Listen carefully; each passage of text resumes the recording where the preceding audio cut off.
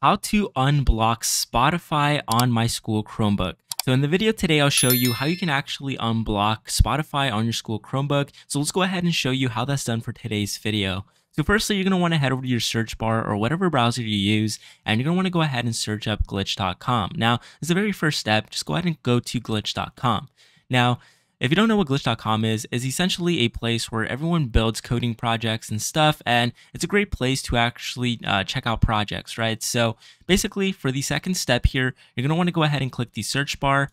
Now, once you do that, you're going to want to go ahead and click and type in proxy.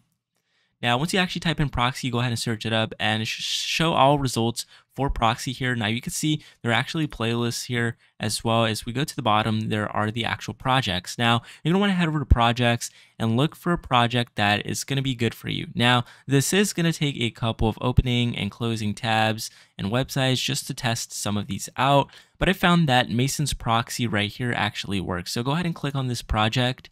And you can see here it's a holy unblocker with ultraviolet WOM jinx and Rammerhead proxies. So I'm going to go down here. I'm going to go ahead and click visit. Once I do that, it should show up the unblocker here, holy unblocker. Now we actually have the option here to actually play, use web proxies here or game directories. We actually have emulators, web games, flash games. So web games, we can actually play Minecraft, Bedrock, and all of these games if you're very interested in that. So let me just go ahead and go back. We're going to go ahead and click Spotify here. And then from here, you actually have the option to choose between a classic and stealth mode. Now, stealth mode is better because it won't block the actual Spotify from your computer. So go ahead and use stealth mode. I'm going to go ahead and click it here.